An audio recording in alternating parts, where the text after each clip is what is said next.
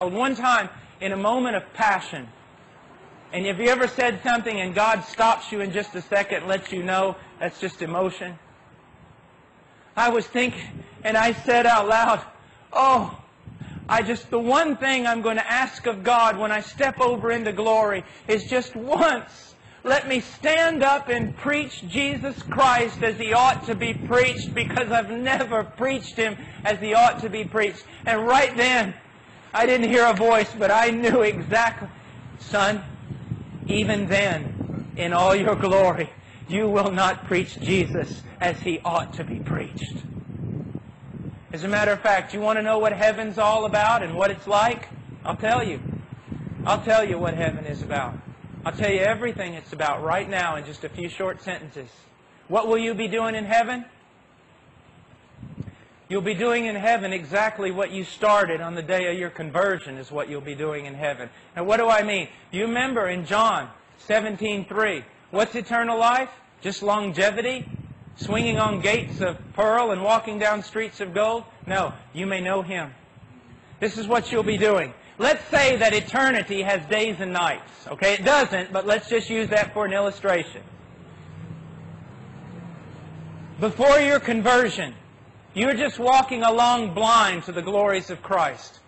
Anything you saw of Jesus Christ, you hated because He's holy and you were wicked. But on the day of your conversion, God regenerated your heart, gave you a heart. And you saw Jesus. And it enraptured your heart and led you to worship. And that's what I've been doing, and hopefully you've been doing if you're a Christian for the last how many years you've been a Christian.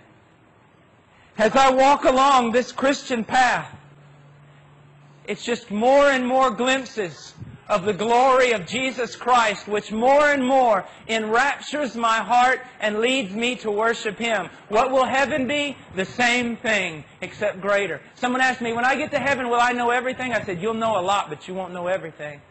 You see, here's the thing. You're always going to be a finite creature. But you're always going to be chasing after an infinite God of infinite glory. And you know why heaven's not going to get boring? You get streets of gold, gates of pearl, swing on them 15 days, that'll be enough. The reason heaven is not going to be boring is because in the morning you're going to wake up, and when you first walk over into heaven, you are going to see a vision of Jesus Christ that you have never seen before. It is going to lead you to such ecstasy that if your heart was not strengthened, it would kill you. And you're going to fall on your face and worship Him. And then you're going to go to bed. Remember, I'm making that part up. And then you're going to get up the next morning and you're going to get a new and a greater revelation of Jesus Christ that is so great, it's going to make the one you saw yesterday seem quite small. It is going to enrapture your heart to such a degree you would have to be strengthened or it would kill you. And you're going to spend all day worshiping in such ecstasy it cannot be described. Then you go to bed. Then you wake up the next morning and another. And you are going to spend the rest of your life chasing down the glories, the infinite glories of God. And that's why eternity's got to last a long time. But here's my admonition to you, Christian. Why start then? I've had some wonderful experiences in my life. Wonderful experiences. Things that would just get your adrenaline flowing, your emotions running. I have seen beauty. I have seen things. But I want to tell you something. Better is one day in His courts than thousands elsewhere.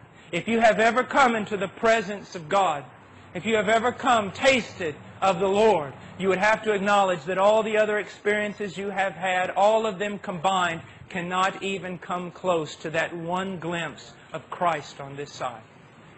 Follow hard after Him. Follow hard after Him. Some of you young people, God may be working in your life. Maybe you're thinking about the ministry. Don't worry about the ministry.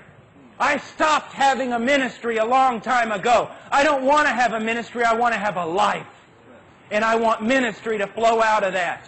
Don't make it your goal to be useful to God. Make it your goal to chase hard after Christ.